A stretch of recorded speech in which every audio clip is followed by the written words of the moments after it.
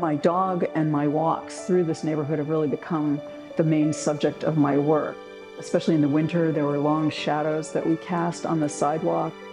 And I thought this is just a really interesting subject because it's really about my presence, but only as a shadow.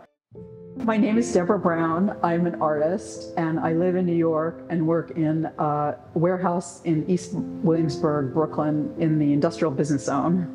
I support amfAR's mission and work because my arrival in New York City dovetailed with the advent of the AIDS crisis in the early and mid 80s, and AIDS swept through the art community very badly, and I knew a number of friends who died of AIDS, and because of this, I feel a real connection to amfAR and its mission.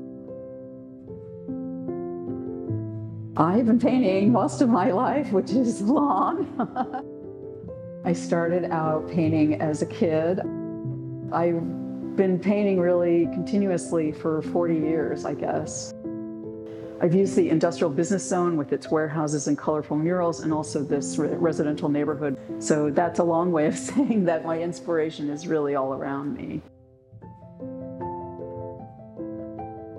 I think the research that's going into the development of a cure and medication to support those with the disease is very important, and I'm glad to be a part of raising money in support of this research.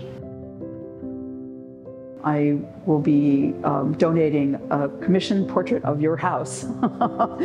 If you provide me with photographs, I will, I hope to do it justice. And these paintings that are in the background of this studio shot are examples of what you might expect from this commission. If you're not able to attend the benefit for amfAR in Palm Beach in person, I hope that you will still consider bidding on my piece, and you can do so at the amfAR website, which is amfar.org/Palm Beach auction.